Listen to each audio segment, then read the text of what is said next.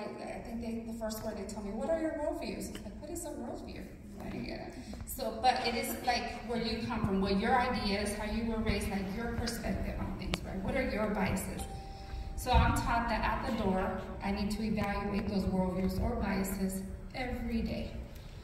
But I know mine, right? Do you know yours? If you don't know yours, then you're just gonna act on, well, this is how I've always done it.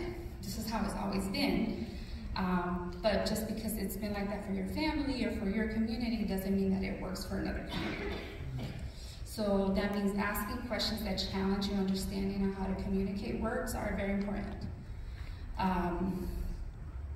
There may be a word, I can't think of one right now, but that's may be very offensive to some Latino communities, but not all.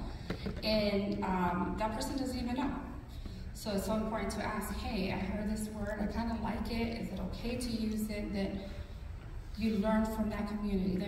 That person's gonna be the best teacher as far as that. But remember, just for that person, or for that family, or for that group, and maybe not for the next group. So you always have to be continuously learning.